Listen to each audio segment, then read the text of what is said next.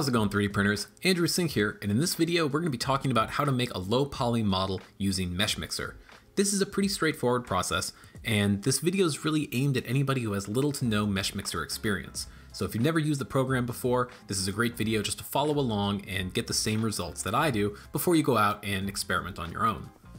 We'll start here in the splash screen of Meshmixer, and you have a couple different options for how to start. You can either import a model of your own or use one of the models built into Meshmixer.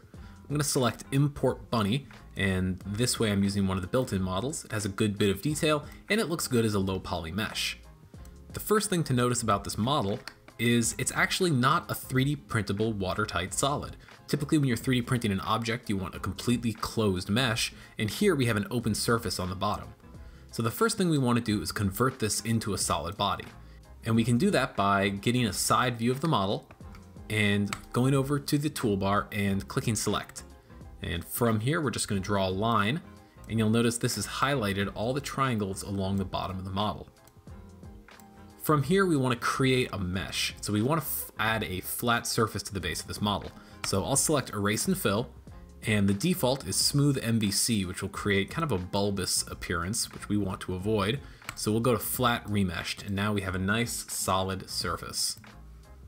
So clicking Accept and Clear Selection, now we have our 3D printable watertight mesh. So there's two different ways we can make a model low poly. We can either apply a decimation to a portion of the model, or we can decimate the model as a whole. And when I say decimate, what I mean is reduce the overall number of faces, which simplifies the mesh. So we'll start by doing a decimation of the entire model. So under the Select tool, click any part of the model and go to Modify, Select All, and now we have selected the entire model, so all polygons should be selected. From here, we go to Edit and Reduce, and you'll notice we have a slider bar here.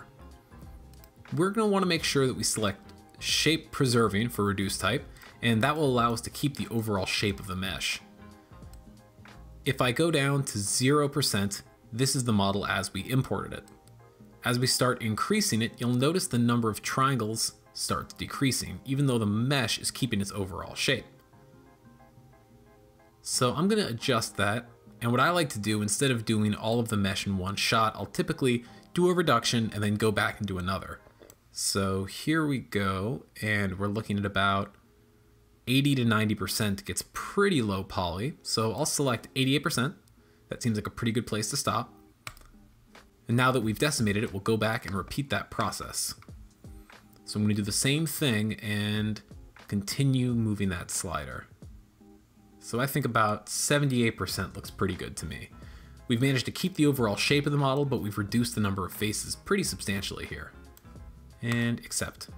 So now that our model's been decimated, if we scroll under it, you'll see that it is not totally flat. So we need to flatten this model before we can 3D print it. And we're going to use a plane cut and scroll down until we have all of that bottom selected. And we can do that by looking here, and that looks about good to me. So making sure that we have Remeshed Fill selected, click Accept, and now our model has a flat surface and is fully 3D printable. So that's it. Now you've made a low poly 3D printed model of your own. So the other option and the other thing we can do is to decrease the poly count on only a portion of the model. So what we're going to do is we're going to start over again.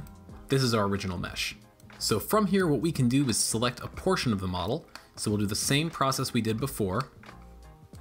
We're going to select the bottom portion of the model and create a flat surface. And now we're going to do something a little bit different. Using the selection tool, we're going to draw a little bit of a line here on the bunny's head. So now we've only selected part of the model. Now from here, we go that same process, clicking Edit and Reduce, and then we can reduce the poly count on the head of the bunny. So I've selected 96%, and now you can see we've created a low poly portion of the model. So from here, you have a couple different options, but the easiest would be to export as an STL and then 3D print your object.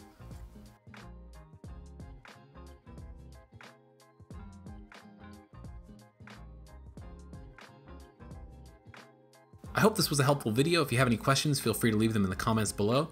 As always, thanks for watching and have fun printing.